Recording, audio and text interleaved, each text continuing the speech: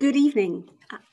My name is Joan Concannon and I'm Director of External Relations and Director of York Festival of Ideas. Welcome to the University of York and specifically to our new online event series Behind the Scenes, which has been developed and designed in partnership with our student union, USU. I want to especially thank Patrick O'Donnell, our fantastic student union president, who's been so supportive of this endeavour. I'm really thrilled that Patrick's here this evening and he'll be wrapping up this event later on. Behind the Scenes aims to do just what it says on the tin. We want to give the opportunity to explore professions and industries which are less visible to the public, to give you an insight into jobs and that you might never have imagined. Our series will span the escalating impact of cybercrime tonight, the fascinating world of museums, the integral but often overlooked role that sound direction plays in a film's success, and the challenges and the future of the media. This series is part of our York Ideas platform of online events. As a university for public good, we're passionately committed to engaging with as many different audiences as we possibly can. We want to deliver stimulating and engaging events that make you think, make you act, and make you empathise. The impact of COVID-19 has made many of us feel that our worlds have shrunk dramatically. Many of us are working at home while juggling caring and homeschooling or studying. So we want to be able to provide a departure point, if you will, that can take you somewhere else, if only virtually. We often encourage our students at the University of York to try something new, and we hope very much that this series will enable you to experience something new and that you enjoy the journey with us. So thank you again for joining us tonight. It's a huge privilege and delight to welcome Will Dixon, who is also, fantastically, a graduate of the University of York, and our amazing chair for this evening, Kate Ravelis. Thank you very much. So, yes, I'm a science journalist based here in York, and I'll be chairing tonight's event. And I'm delighted to welcome Will Dixon, who's Head of Future Networks and Technology at the World Economic Forum. Will's got over a decade's worth of experience, which has included working on major cybercrime investigations for the UK government, a previous role as Global Head of Intelligence at Barclays Bank, and he has a master's degree from King's College London, and as Joan said, he's also an alumni from here at the University of York in history. I've got plenty of questions to ask Will, but we'd also love to hear from you, so I therefore encourage you to ask questions using the Q&A function on your screen. And this is available throughout the event, so questions can be asked at any time. So to kick things off, I think Will is going to share a short presentation that will introduce us to the World Economic Forum and his role there. So I'll hand over to you, Will. Thank you very much. I appreciate that, Kate. And thank you to the university for inviting me today. Hopefully everyone will find this fascinating and get some insights on my journey from history graduate at York University to the World Economic Forum, and I'm running the cybersecurity program at the World Economic Forum in what is an incredibly technical domain, but an increasingly strategically important one as well. So what I thought I'd do is maybe give you a little bit of insight into what we actually do at the World Economic Forum, which is a very kind of high profile organization, but from the outside can be slightly opaque. So maybe I can demystify that a little bit as well. So I don't know if we've got the slides ready, but I'll give a little bit of a journey into the world of the World Economic Forum and cybersecurity. So the World Economic Forum, it's an international organization based in Switzerland. It's best well known for the Davos meeting, where once a year global leaders from the public and the private space meet in the Swiss resort of Davos, and they talk about strategically and systemically important issues. But actually what's not known is it's an international organization that's focused on public-private partnerships. And it's a membership-based organization, principally made up of around 1,000 of the world's biggest companies.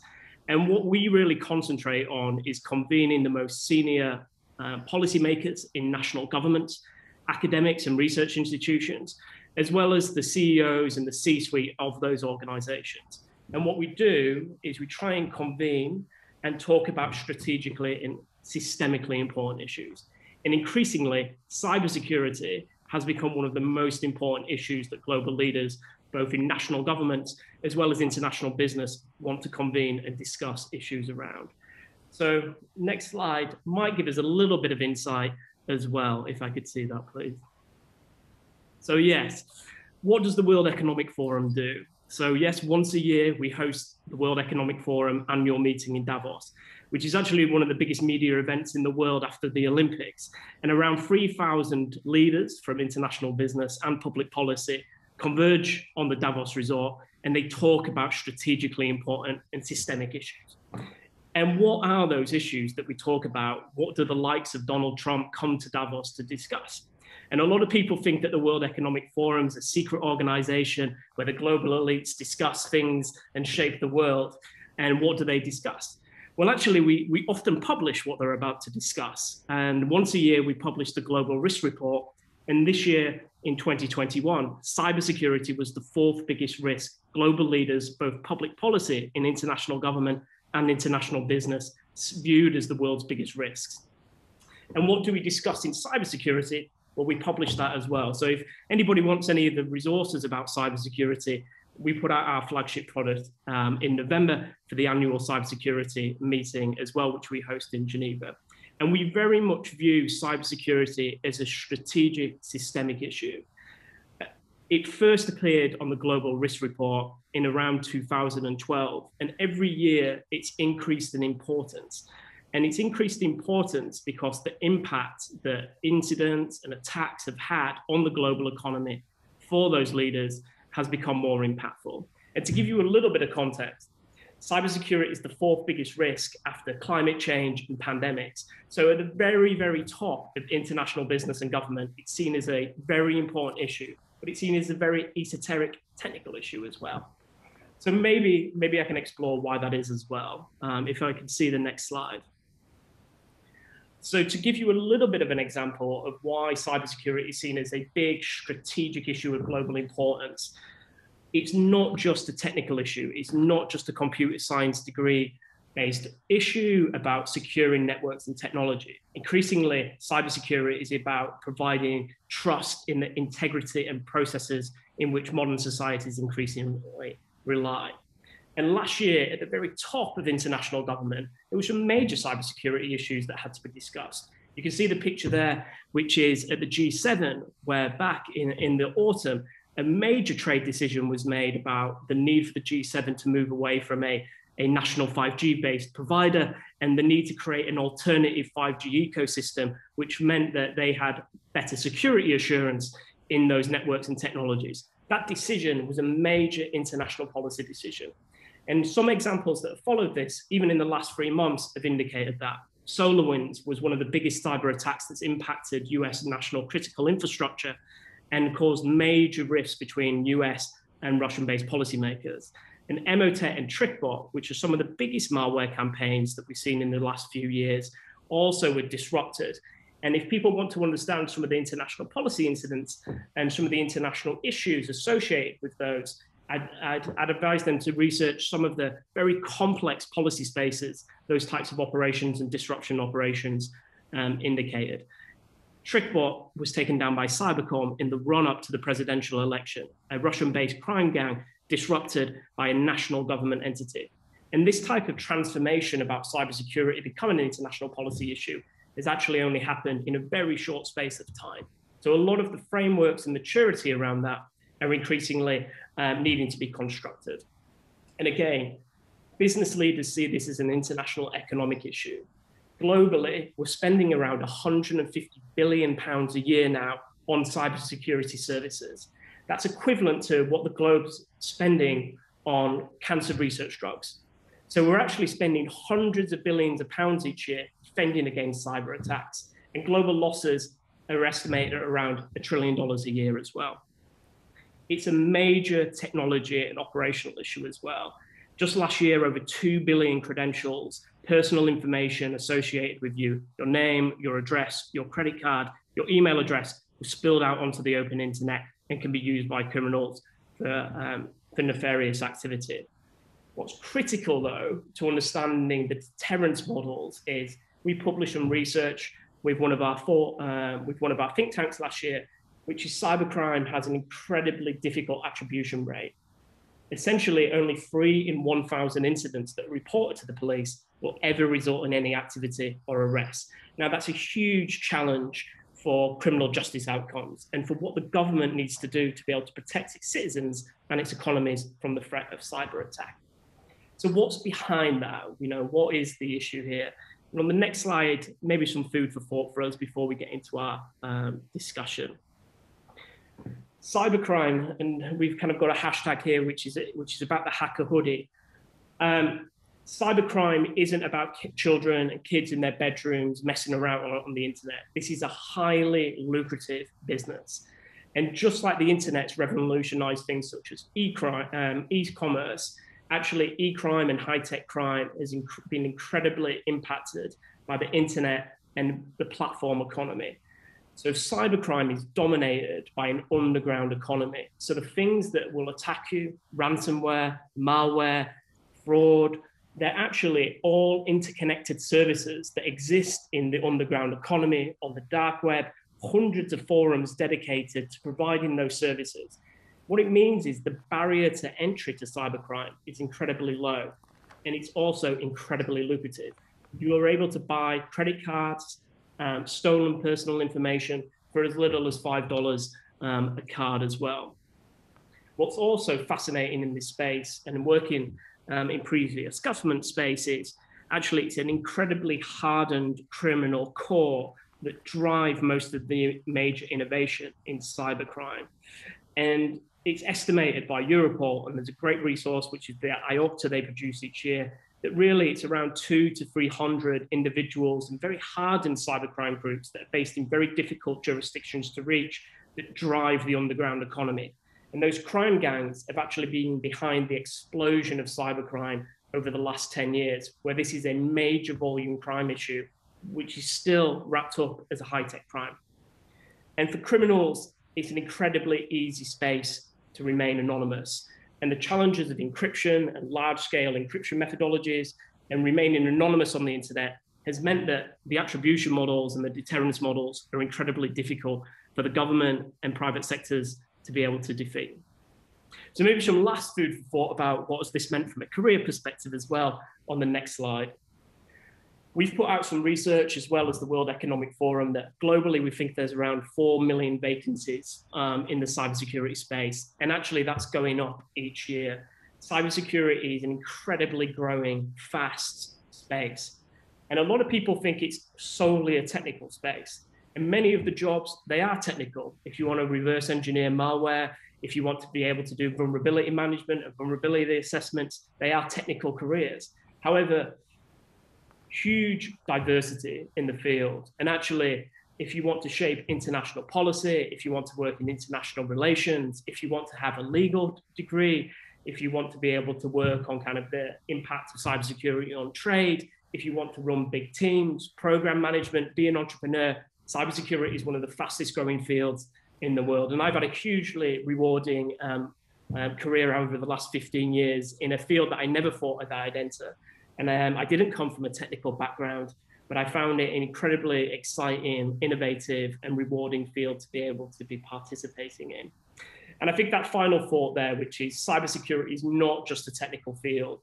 What our message is as the World Economic Forum is cybersecurity is about providing trust and integrity in the services and parts of the society and economy that which we rely.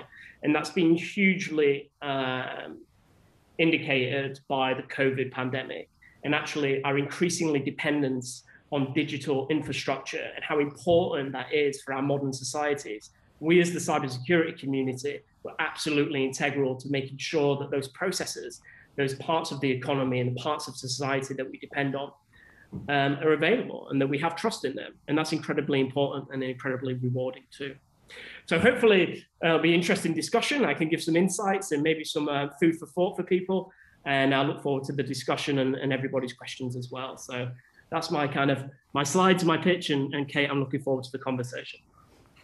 Thank you, Will. That's a really fascinating introduction and fairly sobering as well. I want to just step back a little bit. We've had a couple of audience members. So there's Callum Kennedy-Mann, who's a current history undergraduate at York, and somebody else, both asking, when did you sort of start to take an interest in cybersecurity and what drew you into this profession? It's a really good question. I think we touched a little bit this, Kate, when we had a conversation earlier in the week. I think what I was really interested in when I was at university was international relations, and I was really interested in the kind of like the world around me and how countries and politics were interacting. And after university, I went to go live in China for a year, and after that, I was convinced that I wanted to work maybe potentially in the Foreign Office, or I wanted to work in government service for certain. And I went to go work at a well-known government department that's based down in Cheltenham GCHQ. And I was lucky enough to be recruited into them, and that really started me on my cybersecurity journey. And I think there's a myth that potentially you need to have solely technical training to start in these types of fields. But what I found in my career and the kind of the major roles that I've had was that what I did as an arts graduate was be able to analyze large quantities of data, both technical or kind of like informational. And the real skill that you learn is about how to translate that into strategic insight. And the real skill is being able to communicate that insight at various levels, either technical level, operational level, or strategic level. And as I've gained more experience, I found that my ability to be able to message about why this issue is important has actually pulled me up through my career as well. So I've been incredibly fortunate in maybe that kind of early stage of my career that I got great exposure at a great organization. So there's some other questions coming in here from people who are interested in what kind of qualifications are useful for working in the field of cybersecurity. I mean, you're saying that your history degree was actually, the skills that you learned there have really translated well into this field. And what other qualifications are good things to bring into this field? Yeah, and I think I was very fortunate that cybersecurity was a pretty niche field when I first entered, when I left university, 2006, 2008, where I think there was kind of there was maybe a little bit more kind of like room to maneuver, in this field. What you've seen now is security and cybersecurity really maturing as a profession. And actually, there's this huge diversity in the profession as well. So I think it'd be amiss of me to say that, actually, I'm super interested in, doing technical investigations, and me not to say to you, well, actually, it'd be incredibly useful to make sure that you're doing some computer science modules, or you're doing a forensics kind of, going into a forensics background, maybe after university. I think it really depends on the type of job and role that you want and enjoy. I suppose what I'm saying is that, if you're interested, say, in international relations, etc., actually cybersecurity is a potential career for you as well, given the impact it has. But I'd certainly be saying in some of the more technical fields, I'd definitely be looking at that career pathway. I'd be out there maybe speaking to some of the companies that are recruiting in this space and what would be useful as well. I think it'd be, if you're wanting to move into one of the more technical areas within cybersecurity, you should be looking at some of those technical qualifications as well, even as part of maybe, doing an arts-based degree as well. And did you have a strategy in your career trajectory? Did you sort of plan out goals that you needed to achieve in order to get where you were, or was it more of a serendipitous path? Yeah, I think, you meet people who, they always wanted to be, a lawyer, they always wanted to be a doctor, and, they go through that path. I think that was definitely not the case for me. Like, I really didn't know what I wanted to do. What I was fortunate, where I was fortunate was I joined an organization where I was maybe allowed to try out what I was good at and what I wasn't good at. And, what I found was that some of the things that excited me, particularly working in like criminal-based investigations, working with the police domestically and internationally, I was really interested in that. And I was also, in a position where a lot of the policy space was moving. So I was fortunate that I was kind of able to maybe test and try and fail a little bit and maybe kind of get on my feet a little bit. And, really, I probably, didn't have, my best years, until I was in my late 20s, early 30s, where I basically worked out that I was good at some stuff and not so good at other stuff. So my own advice in that would be, maybe try to aim for the kind of a good organization with good structure around it, and, good leadership, and hopefully they'll provide the space for you to learn that too. So just to get onto the job that you're doing now, and let's talk a little bit about that. What does your job entail? What's a typical day like for you, and what are the things you have responsibility for? Yeah, so it's a really good question. I suppose the main answer is it's incredibly varied. I'd say that I'm not involved operationally anymore in kind of like providing kind of like actual security to the business as well. Like it's definitely kind of about convening research, leadership messaging, leadership workshops, etc. as well. So a typical day for me might be, we are preparing, for a meeting where we know that, chief strategy officers from, large, automobile, mobility sector, they're all meeting to talk about how they could collectively tackle cybersecurity. Well, in the build up to that, it'd be my job to make sure that I was engaging with each of those strategy officers, that we were preparing the material, that the kind of like the research and the insights and the discussion was how we'd shaped it beforehand.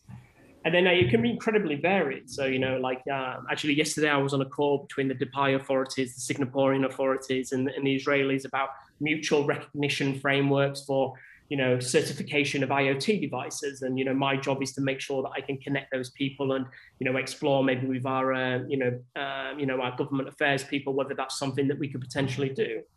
Or, it might be incredibly, boring research, that I have, and desk research, and it can be incredibly varied. And I'd say there's a lot less travel involved now with COVID than there used to be. But yeah, we do a lot of project work, and we do a lot of convening of very senior leaders on this as a topic. So we've got a good question here. What, in terms of defending against cybersecurity threats, keeps you awake at night? Yeah, it's a really good question. So I think what you've seen when I started in my career, cybercrime was incredibly dominated by attacks against financial institutions, and really about kind of like harvesting financial data and targeting financial payment systems. And the reason for that was the way that you kind of like monetize cybercrime was heavily dependent on targeting the banks and having money laundering networks around. That's really shifted in the last 2-3 years, particularly cryptocurrency. So what you increasingly find is ransomware attacks against, very poorly defended hospitals, local government, universities, etc. And I think that's the thing that I've seen, where the crime has moved away from being, ultimately something which is about financial impact to something that's actually like really impacts, the lives of, people, and actually some people really aren't equipped to be able to deal with this as this attack. So I'd say, what keeps me awake is kind of like these very, very destructive attacks targeted at very poorly defended, local government services and hospitals, etc. I think it's definitely a trend that we've seen. We've seen it in the UK. We see it in America, we see it across Europe and the Far East through all our partners as well. And what sort of tactics do you employ to ensure that you're always one step ahead of those cyber criminals? Yeah, so I mean, one of my roles when I was at Barclays Bank, Barclays, big financial institution, very well resourced. And really my role at Barclays Bank was to investigate and be deeply knowledgeable about the most advanced adversaries, their TTPs, their tools, their tactics, and their procedures. And a lot of people, they think about cybersecurity as something that just kind of like comes out of, attacks, their email inbox or attacks their network. But actually behind it, there's real crime groups. And, by really studying and gaining insight into them, working with law enforcement, working with kind of like the cybersecurity community, you can actually get very close to understanding how they're operating. And once you understand how they operate, you can really then try and translate that into, building defenses as well. So Yeah, that was certainly something that we spent a lot of time at Barclays doing. At the World Economic Forum, we kind of move up a little bit like at a more strategic level, and you can see that from some of our reporting. And we go a little bit further out. We did a really big research piece of work with a lot of members and the University of Oxford last year on the impact of next generation technology on the cyber landscape. So how will artificial intelligence, kind of like be used by attackers, and how can we use it to defend? What's the impact of quantum computing over the next 5 to 10 years on the threat landscape? So, and in many ways, that's been incredibly useful for organizations as well to start building kind of like, their investment portfolio, start building their risk register, start understanding maybe where they should be investing from, a technology or a government affairs standpoint as well. So really the last 5 years have been about studying the crime gangs and how they are exploiting and how they will exploit technology. So there's a question coming here saying, is cybercrime a first world problem? That's a really insightful question. Certainly, I would say the kind of like the early parts of the cybercrime journey, those kind of like the last 10 years, 2010, through to maybe 2018, were definitely targeted against large, well-resourced institutions, large, well-resourced countries, because that ultimately was where, the money was. There was, that's where the attacks were happening. What you've seen over the last maybe two, 3 years, when some of these kind of like more accessible targeting has taken place, where the barrier to entry, the cash out methods have got easier, the targeting has got easier. You've actually seen on-the-ground economies spring up in South Africa, Central Asia, Africa. South America has an incredibly vibrant kind of on-the-ground economy as well. So you definitely see local cybercrime economies springing up all around the world. And in even places, like in Africa, you'll find that maybe, some of these are the most sophisticated attacks, but, there's definitely kind of there's definitely a very, very aggressive kind of on-the-ground cybercrime network targeting their institutions as well. And a great example of this as well is there was quite one of the most famous attacks that happened was called the Bank of Bangladesh hack, where they tried to steal $1 billion from the Central Bank of Bangladesh. And what you'd found is crime gangs had actually been going up against the likes of Barclays, the likes of JP Morgan, and finding actually that the investments that they'd made, were relatively, successful. It was hard to target these banks. But you found that actually there was a whole raft of financial institutions in less defended parts of the world that were actually kind of like much easier to target. And what you've seen is maybe some of the bigger bank heists and cybercrime attacks have actually been in developing economies, which aren't as well resourced as well. And they're really at the front line of this as well. Interesting. And for you, I mean, you've been doing this now for over a decade. What does it feel like to be in the midst of a cyber attack, like the SolarWinds one, for example? Or, do you sort of have palpitations and, what does it feel like? Yeah, so I was fortunate that I've seen it from like multiple problem spaces now. Certainly when I was in government and it was very new, and a lot of the time the processes were kind of like new about how you were dealing with this as an incident. That was definitely a steep learning curve. When the country was really starting to kind of like recognize that this was like a major concern and actually what was the national response, etc. That was definitely a kind of like a learning experience. What I'd say once you went into the private sector, it really depended on like how well resourced and how well exercised were you. So I spent 3 years at Barclays and went through like a major, security program as one of the kind of like the leadership team there. We're talking hundreds of millions kind of like in investment.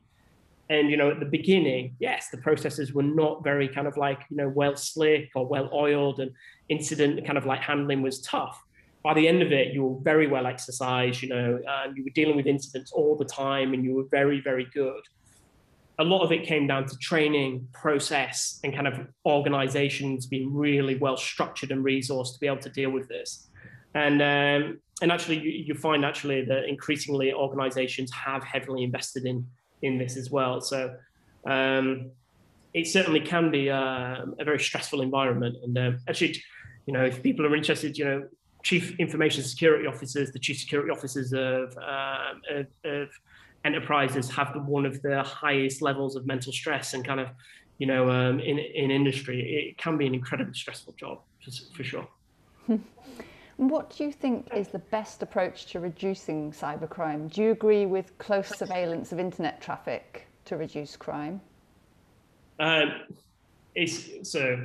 this has been, what we're really getting at here is kind of like, what is the role of the state, and what is the role of, what is the adequate response for mitigating this threat, and what are the appropriate tools and oversights for this. The UK rolled out the National Cybersecurity Centre, and one of its kind of like key tenets was its active cyber defence programme. Now, the active cyber defence programme was very clear that it was going to work with private sector partners, including the internet service providers, in trying to provide safe internet for citizens at scale. So very much doing things upstream against the threat, which is, well, if there's lots of domains that we know about, that we know are malicious, maybe they shouldn't be hosted in the UK, and we're going to take steps to make sure they're not hosted in the UK, with lots of people who control that in the private sector as well. And actually, it was incredibly successful. I think what you're talking about is, close surveillance, what actually we're talking about in detail. Are we really talking about hacking of individuals? And are we talking about, very, very kind of like close surveillance, maybe overseas as well?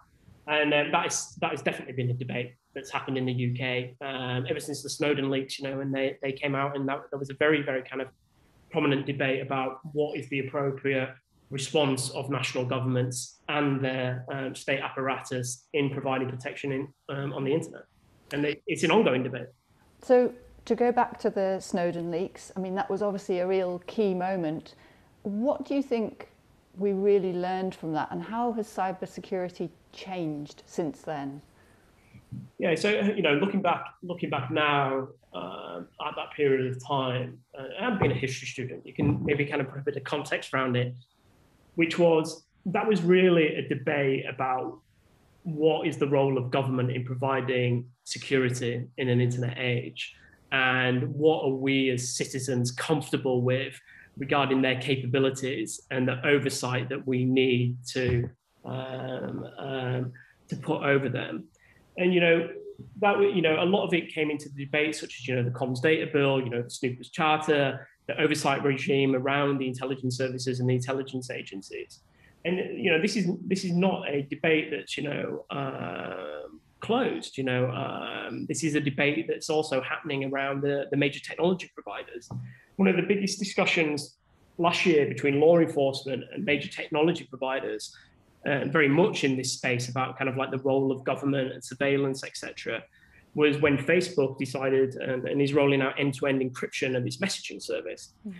Now, what Facebook is saying is we provide a huge ecosystem, and our duty to our customers is to make sure that is as safe as it possibly can be. And the way to make that as safe as possibly could be is we're going to do end-to-end encryption, which means nobody can see the traffic, including us. Now, if you're Interpol and Europol and the national authorities in the US and the UK, you basically had, that data source, and Facebook were the largest providers of tip-offs for child sexual exploitation cases. So, Facebook has said a good thing, which is we've got 1 billion customers, we have to provide safe and secure ecosystem from them.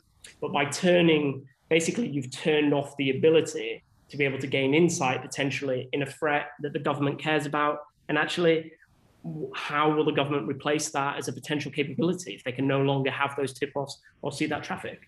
And it's definitely a debate. There's you see different countries that have taken different approaches. So yeah, that's why cybersecurity is so fascinating as well, which is it's not just about networks and technology. Really, some of this stuff is about what is the role of the government and the roles and rights of the individual in the internet age. And that's definitely played out over the last 10 years. So Chris Cameron asks, are things getting better or much, much worse? And what are the key things that you think need to happen to give the good guys an upper hand? Yeah, so I'd say there's definitely been progress. You can see that, you can see that investment in cybersecurity, skills, capacity, goods and services, kind of strategic level is improving. It is no longer the case where I think that business leaders or the public in large doesn't know about cybersecurity as an issue. There's definitely a very high level awareness of this as a problem. And the real question is for both businesses, SMEs, individuals, which is, well, what do I actually do about it? And in many kind of like indicators, actually, it's getting worse. We are spending hundreds of millions of pounds each year on this as an issue as a country. Globally, I gave that figure as 150 billion. That's going up each year. As we put more and more of our lives and our economies and our societies on the internet, on digital infrastructure, cybersecurity will continue to grow as a problem. And I'd say, depending on the type of expert you ask, you'll get different responses. To me, and my background, it's still a crime type. And to me, the fact that we've got 200-300 criminals and crime gangs that really drive this kind of like $1 trillion kind of like issue says to me that actually at the heart of the discussion still has to be about what is the role of law enforcement? How can private sector law enforcement and the government really come together to build like a more effective deterrence model to make sure that this kind of like is a crime that, if you conduct, there are consequences to it. And that's certainly not the case now. And I definitely, my personal opinion, that's where I like to see real improvements as well. But it's very difficult. This is a tough space to investigate. And I mean, somebody has asked here, if we're spending 150 billion on cybersecurity, why are we not managing, why are we catching such a small fraction of people? Yeah, it's a really good question. And a lot of it comes down to kind of like, how the internet has basically, revolutionized crime.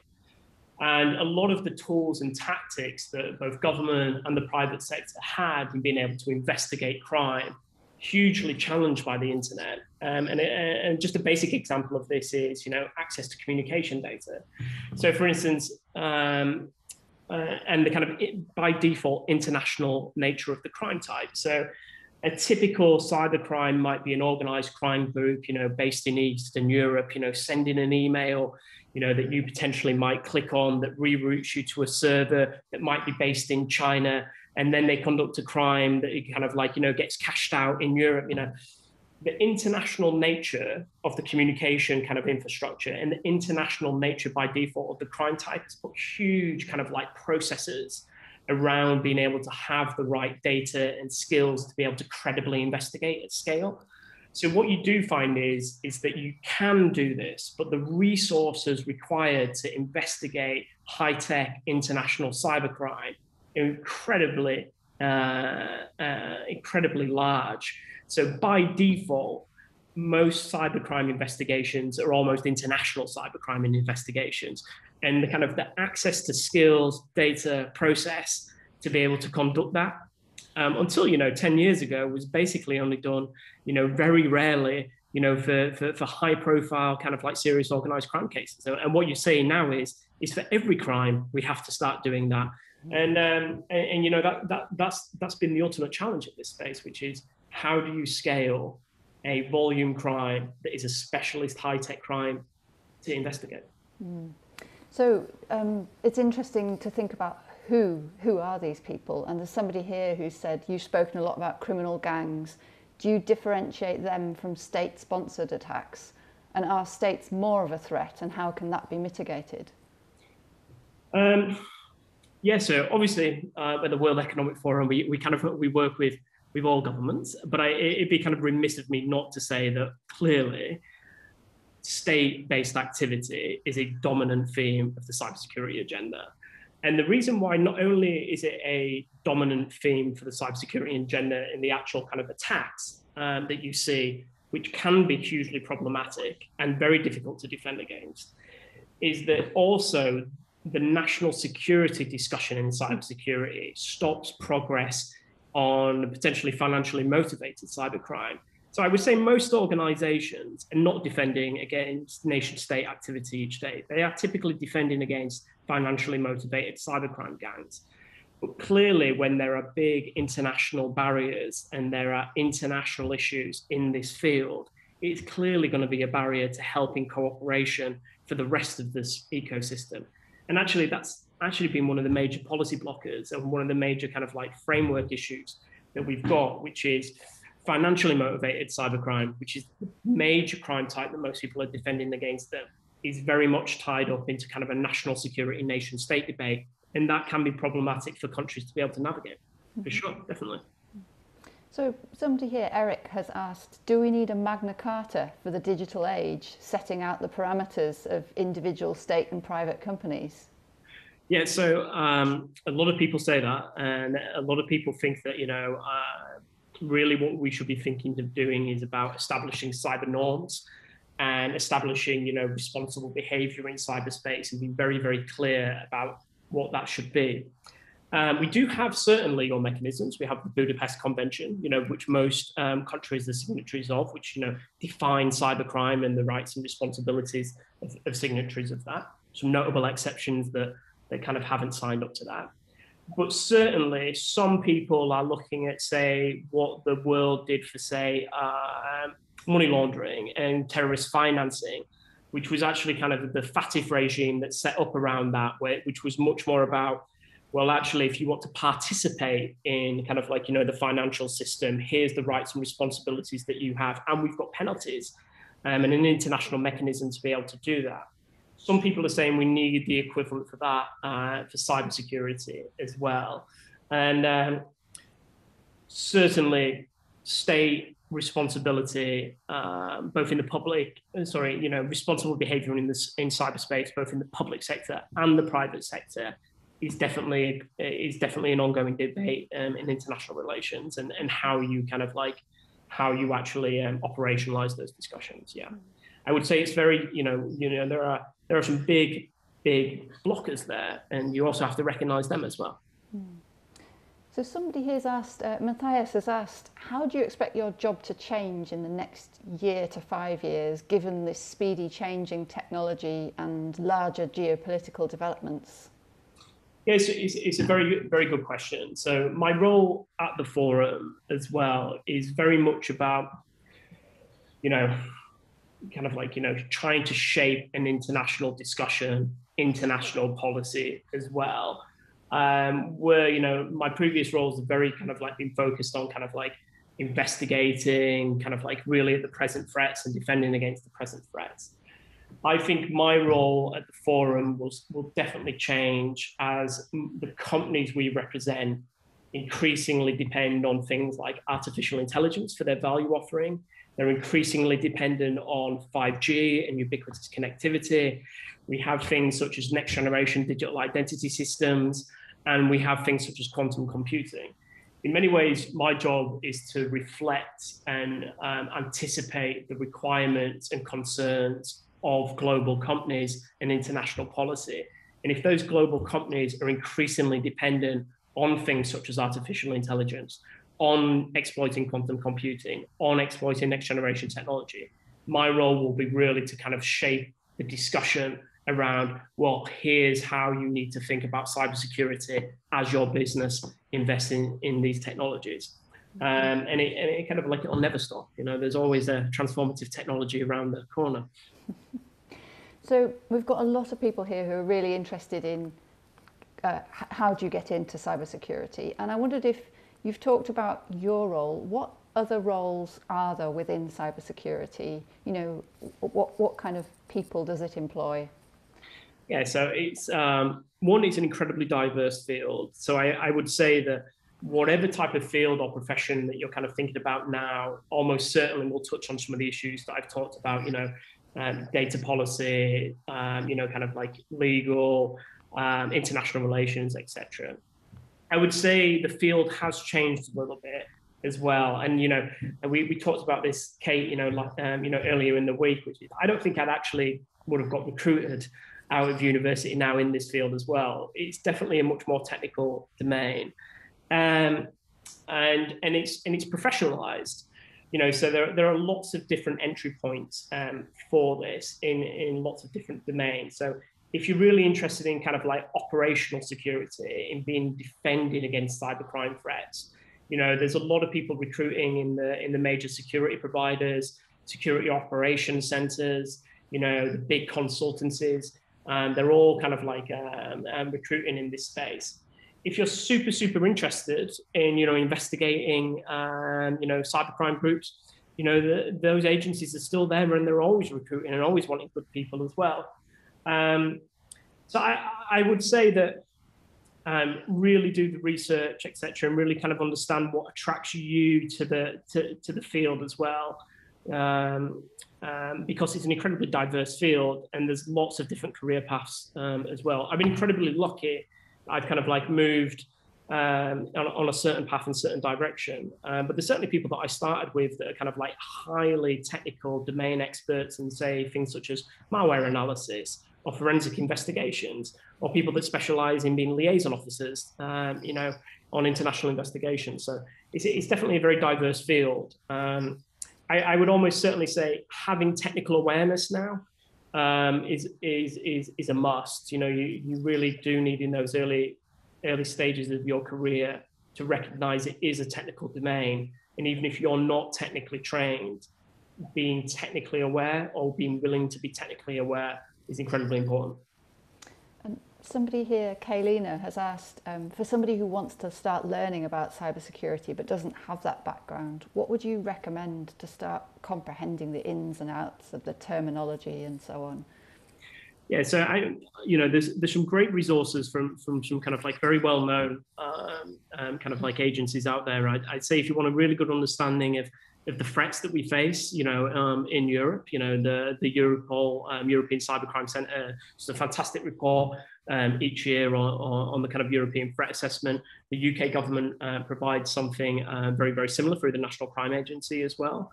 I'd say that the National Cybersecurity Centre has done a fantastic job of providing really great resources in understanding the threat the country faces, as well as some of the responses that are required as well. So there's lots of different resources that are out there online that I'd really encourage people to kind of tap into, including, of course, the World Economic Forum, which has a fantastic cybersecurity platform and set of resources as well. Meg here has asked, what's gender balance like in the field?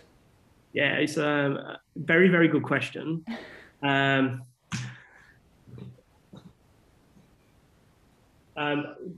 There are a couple of good studies in this space. It is definitely an issue, and diversity is an issue in the industry. It's definitely recognized as an issue, and lots of people are trying to put things in place to try and recognize this, including the National Cybersecurity Centre, which does a lot of good work with universities and trying to promote more diversity into the field. I would say that the stats are around 70 to 30 as a breakdown, but it's highly dependent on the type of field that you're in. So clearly, a lot of forensic investigators tend to be men, and that's a current breakdown now. There's a good report on this that KPMG did with the National Cybersecurity Centre, actually, which was the first study which looked at the UK's cybersecurity diversity issue, made some great policy recommendations. At the World Economic Forum, we also recognise that diversity, not just gender, all kinds of diversity, is definitely an issue for the industry to try and address, for sure. Mm-hmm. Someone here has asked, would you advise those looking to start a career in cybersecurity to go for a role within industry or into the trade with an MSSP or other cybersecurity focused organisation? Both have benefits. I think each choice is for them as an individual. I think maybe my experience was is go to the organization that you think is well run, well organized, that's going to give you diversity of experience, that you think that you've got that kind of like a little bit of runway to try different things, work out what you like, what you don't like, etc. as well. So I wouldn't be so concerned about, do I need to join an MSP? Do I need to join a consultancy? Do I need to join a defense contractor as well? I think that's very much a choice for the individual, understanding, you know, what's important to them as an individual. My only kind of like real advice would be, go to the organization that you trust is going to look after you as you start your career, and you've got faith in the organization and the faith in the leadership of that organization. Mm-hmm. That's good to hear. So for somebody who's wanting to enter the field now, what's your kind of advice for how they go about this? What skills do they need to hone, and what kind of strategy might they want to take? So I think, you know, I think about my own journey as well, which was, you know, I definitely pinballed around, you know, different roles. I said, kind of like to you, Kate, before I started, you know, when I work in government, actually, you know, I was basically sent to do cybercrime as kind of like punishment, because like I wasn't particularly good at doing some of the other roles.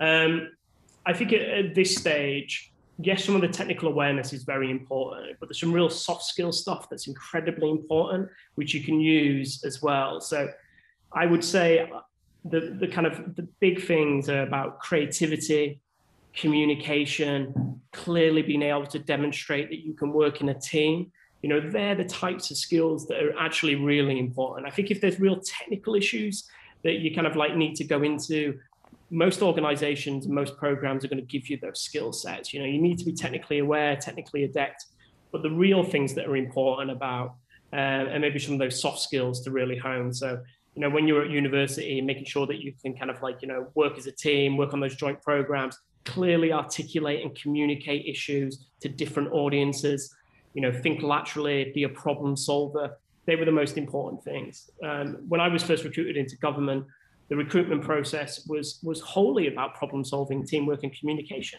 You know, they didn't ask me anything about kind of like my technical aptitude, or, you know, could I read code or reverse engineer X, Y, and Z. You know, what they really tested was, can this person work in a team? Can he gain insight? Can he communicate it? And is he a good team player? And they're soft skills that you can gain in any domain. That's great to hear. So sadly, we're starting to run out of time, and there's masses more questions, and we could have carried on talking for so much longer. But it's been a really fascinating discussion, and I've learned so much, and I think so many of the audience have as well. So thank you so much, Will. And I'm going to hand over to Patrick O'Donnell, the President of the University of York Students' Union, to do a vote of thanks. Thank you very much. Thank you very much, Kate, and also to Will for joining us. It's been a really fascinating discussion this evening, and certainly as a politics student, it's really interesting to hear sort of the behind the scenes, behind that works with government in Davos, as you said, Will. And I think, you know, we've got students on the call this evening in terms of who seem to be following your path and doing history. So that's really fantastic that, you know, you don't have to be particularly techy or have that expertise, certainly at our age, but you can certainly go into that as you're older. And I think, you know, as we live in quite an uncertain world, but it's really reassuring to know that we have York graduates who are part of the fight back, I guess, in terms of leading nationally, you know, governmental and organisational responses to tackling, you know, the major issues that we face in terms of cybercrime. So yeah, on behalf of the University of York and students, thank you very much, Will and Kate as well, for joining us this evening. It's been a really interesting conversation, so thank you very much.